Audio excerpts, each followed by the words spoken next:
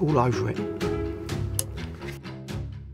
Andy is no technophobe, otherwise his state-of-the-art tractors would never leave the yard. However, new digital shooting stuff still phases him, especially when he's never felt the need for it before. We set for success then tonight, Crow? I don't know, David.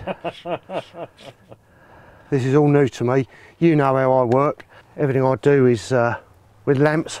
I'm going to feel lost tonight not having a lamp. But to show how simple the Blaser-owned Liemke thermal kit is, he's not only got to shoot some foxes, but also press record at the same time. Have you actually taken any shots at all? You must have zeroed it in. Yeah, we zeroed it in. Frederick from Blaser come down, because like I say, it's all new to me. And he come down, zeroed it in, he did it within, what did he do, hang on, 1, 2, 3, 4. He had it on in 5 shots. It's got to grow on me, I think. Most importantly, has it got a record button, Crow? What, for this? Yeah. I found that bit out. It's on the top here. You push it once for a picture and then 2 quick pushes and then it records. Well, you better fire it up then so we can have a look through. So I know what I'm doing. So you know what you're doing? Right, well, okay. So I can say, All right. can you see the flashy thing? All right, that should be firing up. Hey. Are we on? Yeah, it's looking good. Andy's grandson Regan and his cousin Gary are joining us. We're going to be hitting some of the farmland close to Gary's place. Something that may cause us a few issues is Gary's early warning system truck. The lights, the beeps and the whoops from his Ford Ranger make sure we always arrive announced. Not that it makes any difference here. Our first fox comes in beautifully. Gary films it through the Liemke Kyler spotter. Good job, as Andy fails to press record in all the excitement. The shot is back on the body. As you can see, the fox steps forward just as Andy pulls the trigger. Even so, the 243 ballistic tips are devastating.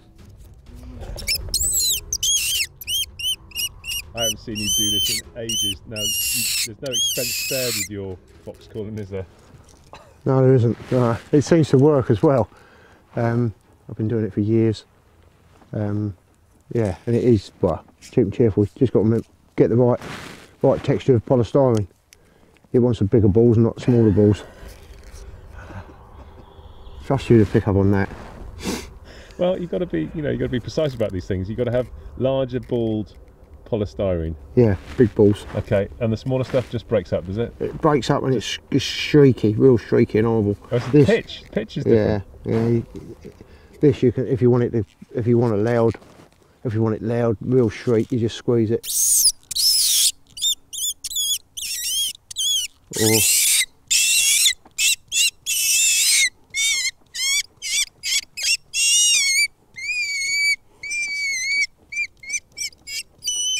I didn't realise there was such an art to it. there isn't. I just wing it. It always works.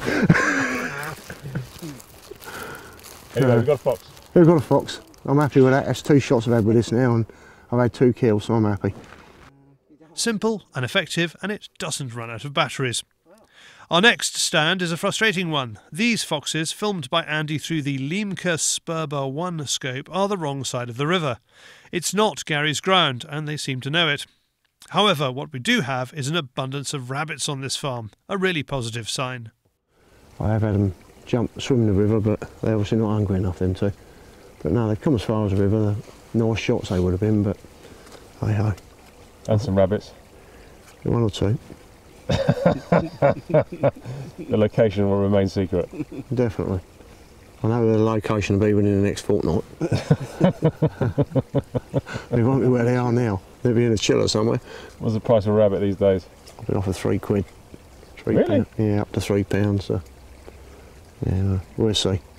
Have you been foxing before, Regan? With Regan getting cold, we start back for home. Scanning the fields with the thermal, we spot a heat source in front of some houses. It's a cat. These units have to be of a standard, but species ID is the responsibility of the person behind the rifle. Gary, it's the first one you've had, but you're pretty happy with it? Very happy, yeah. I mean, I have nothing to compare it against, but I mean, what other people told me, like yourself, you know, use this and others, it's really good. And the fact that you can identify different decoy, you know, like the cat, it was easy to see that it wasn't a fox, you know. Continuing with our thermal safari, and our last call reveals woodcock. Dozens of them. These thermals are an amazing wildlife tool. It has been a productive evening, not just through shooting, but through the watching what the scope can do and how it's performed. So yeah, so. Well, I'm hoping you've recorded them all, Crow. Oh, I don't know. I left it to you and Gary. I'll try to record some. Hopefully get out again and have another play. That'd be great. Well, we'll definitely be back on these again. It's been a frustrating night. We have seen foxes. The flip side is, would we have known some of them were there with the scan of a lamp? Maybe thermal spotters and scopes show us what we're missing. For more information about the Liemke spotter and scope range, head to liemke.com.